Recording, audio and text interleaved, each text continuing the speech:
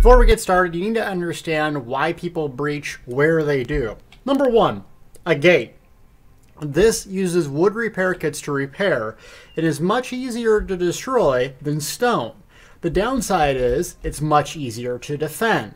Typically, you're going to front door keep is what they call it, when it's not protected at all. There's no one there and you don't anticipate any resistance for a minute or so.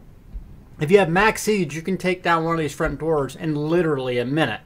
So that's the benefit of it and the disadvantage. When I say defend, every single person should be doing something. A proper defense has everyone running counter siege and or specifics responsibility. So for instance, let's say they breach the front door. I'm going to have one designated oil person here. It's going to run 2 oils on the breach. Remember, you can run one and shotgun, just like we talked about in the previous video. So once I set my oils up just like this, I'm going to pour, escape, pour, escape, get off. I'm just going to go back and forth. You can operate 3, but 2 is just sufficient. That's going to pour it right on the front. If they're using a battering ram, those people will either die, or they're going to have to use tons of resources to heal them through it, or they're going to have to use a million rams. Remember, if you're playing solo or in a group, everyone has a job to do. Your first thing should be, well, is this taken? Right here, these oils. Nope, yes, okay, then you can go up to the next spot. Well, guess what? There's oil ledges right here. You can set 2 on as well. That's going to hit the foreground. Oh, someone's sieging already. Ooh, good, we can show some live action. Another thing you should do is have counter siege up. Counter siege is fire blister or covenant trebuchets. Fire blister right here. You want to make every single inch of this area counter siege. Make it a complete nightmare for the opposing team to deal with. Remember, don't have 1 siege set down. Everyone should be running 2 if you're on siege duty. Another really useful thing I don't see people using often enough is razor caltrops. If you're a stamina build and have this available, do it. It's for the reduced speed. That reduction in speed will make it very, very hard for them to move around. They'll be constantly taking damage and burn through the resources left, right, and center. Okay, so let's say you defend them there. They don't want to go that way. Well, there's a stone option. Now, these 2 windowed walls here, it's very important when you're breaching to not shoot the door. The door, or the postern door, postern house, has a different HP. You see my top of my screen there? Postern house, and then keep wall. If you destroy the house, it does nothing to the wall. If you destroy the wall will come down and you can enter the breach. Make sure you're hitting the wall. Now, defending the wall is the exact same premise as you would with the front door, except you don't need oils because people aren't going to be up on top, generally speaking, putting it down. The way to properly defend a keep, number 2, is everyone should be doing a job, number 1. Number 2, know your fallback points. Essentially, if you have a large enough force, they're going to get through this. Know your fallback points. Fallback point 1 is if they're just about to breach the door, they've just breached, I go straight through the front door. Why? All these NPCs, they're going to help you, and they do negates and other things that will basically thwart the enemy for a while. Now, if there's 600 people coming to the front, obviously you're not going to get through and you're going to go there. But you can hold here with fire blisters right here and kind of pepper them. You lure a couple, 2 or 3 gankers to come in your area. But be careful. Once you hit that siege button, get off. Don't be vulnerable. Another thing you can do on the outer wall siege is get up trebuchets. I don't see enough people using fire trebuchets. So why are fire trebuchets good? Oh, let me show you. I don't even have one in my inventory. Bad Delta. Alright. So we get a fire trebuchet and we get it slotted with all my other fun stuff. The nice thing about fire trebuchets is, let's say all the walls are taken, you can still hit the outside with the fire treb. So everyone's on the wall. Make every inch of this keep hostile. So you see how far you can hit with this thing? So don't just stand around with your thumb up, you know what, if you see these top ledges are taken with counter siege. Put a fire treb down. Now you can operate 3 trebuchets instead of 2 ballistas because it doesn't recharge as fast, but it does a lot more damage. Okay, another thing, you're coming through. You've also probably heard of something called troll repairing. Troll repairing is essentially repairing the wall, just sitting here and clicking it as they siege. It's at full health right now, but if it doesn't drop below 95%, you can sit here and just continue to repair it, repair it, repair it. So oftentimes when you're doing a breach, you'll see the wall goes to 95% and then back up to 100. What it means is there's about 6 or 7 guys, gals, whatever, sitting here repairing. What you need to do is hit it with 5 or more trebuchets at once. That will put it down to 95, and no longer can they just troll repair it. So you know that. Okay, so you fall and back in. Now you want to know your fallback points here. So the inner is much more of the same. You have counter siege up on the front door again, but you have these grates right here. These grates let oil come through. And you can put it all around the edges, all around the edges. Basically, the fallback method that I like to use most is top side is fallback point 1 on the inner. Fallback point 2, if you get overwhelmed, you're going to come, run down here. You can jump off here and get in these cubby holes, or whatever you want to call them, right here. Because you can put a fire ballista down in these little cubby holes by the transit guards, use the NPCs, and not get poured with oil. So this is the ideal spot to make a last stand. Plus, healers can be in this corner here and heal almost everyone in the entire area. Remember, Breath of Life goes through line of sight. So you can sit here in these little cubby holes and little weird crevices and heal people, and most of the time people won't even notice you. So like some other ones are like right here. So if you're assaulting a keep, just sit here, boom, Breath of Life, healing everyone. No one will even notice you. You can sit there the whole time. Okay, so with that premise in mind, top to bottom, that's where you're going to fall back from. What you want to do is have an oiler that has 3 oils in a very specific spot. 2 right here, so pouring down on the front breach if they're coming through the front, and then 1 on the back side of the breach as everyone's coming. That person, that oiler, is just going to do. That's all they're going to do.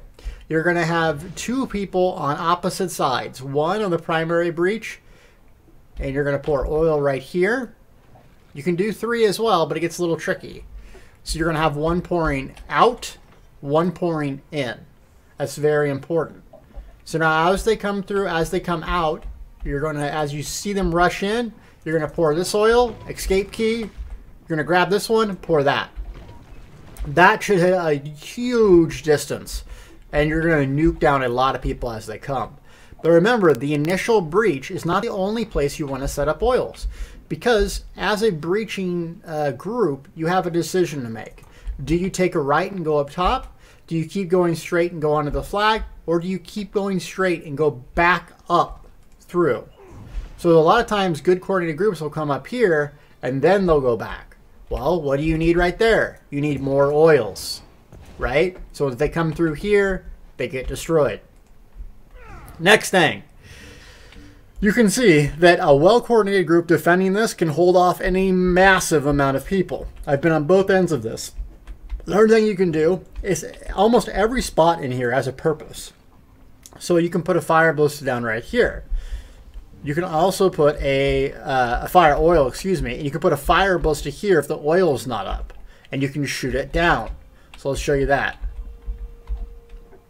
Get rid of the oil, pack it up. I'm not spending 1800 AP. Right here. The good thing about this position is it can shoot cross or at the bottom. So you can shoot them as they're coming up, or you can shoot them if they remain at the base. That's the nice thing about that. If you do it right, you can have an oil and a fire ballista up. I'm telling you guys, one person can affect the battlefield so significantly. You do not have to be the best player in the North American server to do this. You don't. But this might do way more damage than you solo YOLOing off on your own and just getting killed. Think about sieging. Now, you can do the exact same sort of thing. Guess what? On the opposite side. You come up here. So you got the oil ledges is what we call this. And then you have more siege waiting for them at the top of the stairs. So you're going to do fire ballista here. You already have your oils placed on the bottom. They come up here. Now look at that circle. See where I fired. So you don't want to fire like way off in the distance. You don't want to fire too close. Shoot right at the top of the stairs. That circle, basically encompasses every single person that's going to come up through here. You can also do a fire ballista and or a meat bag right here. So they hit the first fire ballista, then they hit the second one. Boom. That's the top side breach. You know, hypothetically, you want a meat bag and a fire ballista. One to start burning them, one to reduce the healing received. Let's pack these suckers up. I'm going to show you the last stand fall point. Okay, so eventually you're going to run into a well-coordinated group that's just, you know, out-muscling you, and that's okay. You want to know your fallback point. At some point, you're going to be outnumbered. Usually you come back here to the lip, or I don't know what it's called, but I call it the lip. And sometimes they'll lose you. The Zerg mentality is just go here, kill the archers, and go back down. So if you go here and do a loop-de-loop, you can come down oftentimes without them killing you. Now you have to be above, I think, 60% health. If you're above 60% health, you can Breath of Life while you're dropping, and right here. So you made it here. Now, what do you do on the very first level? Well, the primary breach spot, you want to put, guess what, ballista on them. So as they're coming through, they have oils coming on them, they have fire ballista shooting at them, and they have a meat bag back here. You notice every single spot inside of this keep should be covered with siege. And the reason why is the amount of damage that it does is ridiculous. If you have a fire ballista pointing at someone, a meat bag hitting them, and an oil, you could almost kill 20 people instantly. It's that important. So you have those guys, and they're going to fall back once they get overwhelmed. Guess what? You got even more spots here. So fire ballista here, you can do a meat bag here, and then your last stand heroic moment is going to be in this corner. Okay, so you're in this corner, making a last stand. Typically you want to have 1 to 2 to 4 Breath of Life healers in this corner where no one can see them. And then the main force, DPS, is going to rove back and forth from here to there. So you're going to rove back and forth, and you're getting trouble, you're getting pressured. With your Breath of Life healers here, if no one messes with them, you can basically just sit here and have a ridiculous amount of healing. Now, once they get oils above you, then you cannot rove back and forth. You need to stay in here and make your last stand by the scroll with a lot of fire ballista. And if you do these things, gang, you can hold off a force that is 10 times your size. So, recap. Front door. It's great to siege if you're not expecting pressure. It's bad to siege if you have a lot of counter siege in here. The stone. Keep walls. They take a little bit longer, but you can siege from a distance. You don't have to have anyone on a ramp.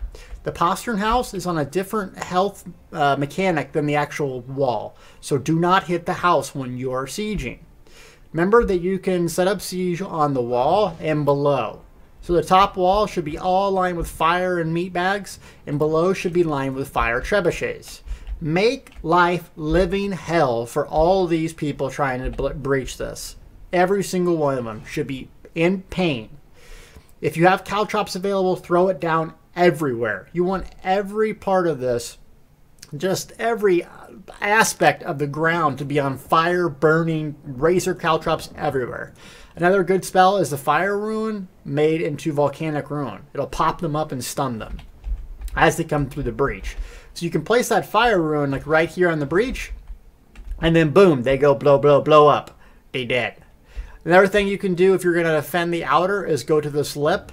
And usually what I'll do is I'll get, 2 or 3 people with me, and then we'll come out here and lure a bunch of people in here and shoot, and then go do a big loop-de-loop. So we'll come up here, we'll heal ourselves, get our health back up, and then people will follow us, and guess what? We come to the fire ballista, it collapses, we die. But if it doesn't collapse, you put one up, you shoot it as they come charging in you, they die. It's just that simple. On the inner, you want to keep the top heavy. Top, top, top. You want to keep the top side, and the reason tactically for this is the oils and positioning. You're raining down oils on them, and if they come up to you, they're going to take significant damage. Their barriers are going to be up there, and you're going to drop those barriers. Once they make it to the top and they overwhelm you, come out here, do a loop-de-loop, get your health back up, and just don't die. Everyone should have a way to heal themselves. So a lot of times I'll see someone fighting some random guy on this corner. Well, that's great, but you're after bigger fish, right? You're after killing 20 people, not one. Don't die. It's better to survive and let Charlie the Nightblade do his thing and jump down here than it is to take out Charlie. Because if you jump down here and you make it, you can put a fire blizzard up in this corner and hold off for a very long time. And we've actually wiped 30 plus people with the 10-man group in this little corner itself. So you can do it. Oh wait, did I hear a siege? Did I hear a siege? Uh-oh. Here they are. Alright, let's put it to use then. We were going to end the video. Guess not. So practice what you preach, Delty. It's game time, baby. Okay, so they're sieging up front. They're not using a ram.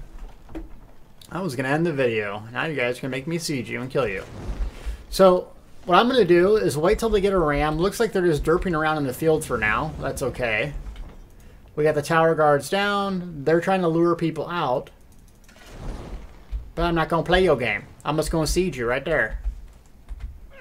And we're just going to go back and forth between the sieges. I don't think this group really wants to actually take this keep. I think they're just derping around here.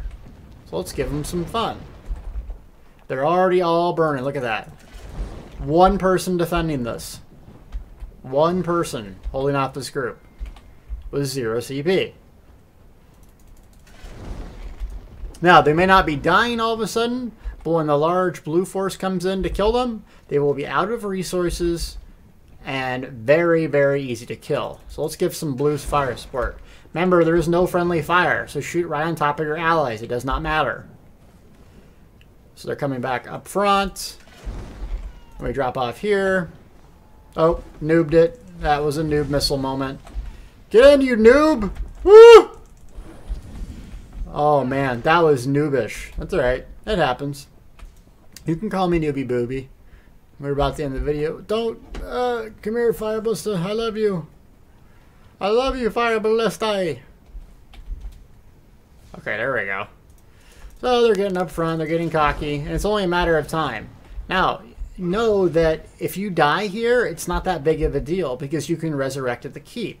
So death is not necessarily a bad thing to go YOLO out and get aggressive. Until the keep is flagged, you can be aggressive. If you die, who cares? It's, you know, it doesn't really matter. It doesn't matter how many times you die. It's a matter of crowning emperors and flipping the campaign.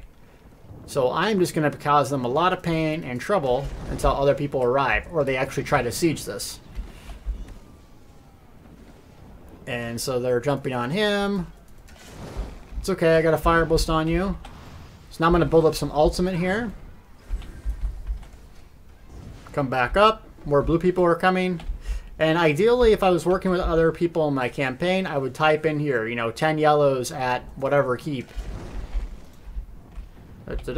Ah, someone got my fire ballista. That's okay. Okay, so now they're starting to come up. They should be out of resources now. And we got one guy on my fire ballista, so I'm going to get aggressive. There we go. So they're starting to die now. What should I do? Fire ballista. Remember, if I die, it's not that big of a deal. So get aggressive. If they die, they're walking back home. They're not happy. So let's drop a Nova on them in the back. Oops, let me get my flappers up. Come on, goody goot. You guys all Dragon Knights or what? Oh, werewolf. Who plays werewolves? Hey? Hey, we practice what we preached. So, what we did there was we bought time, made their life miserable until someone else showed up. You know, a group of 10, I'm not 10v1 these guys. What I can do is slow them down and lower their resources, their regeneration. Because every time I hit them with the fire boost, they gotta heal. They gotta use purge. They gotta do all the things that you gotta do to survive with the fire boost. More people show up, now we can push out, wipe them, and get a defensive tick. Every time you activate the guards, you're gonna get a defensive tick. So those guys just died and gave us the defensive tick and didn't even try to mess with the keep. That's it. Now you just have to do that on a bigger scale with more and more people.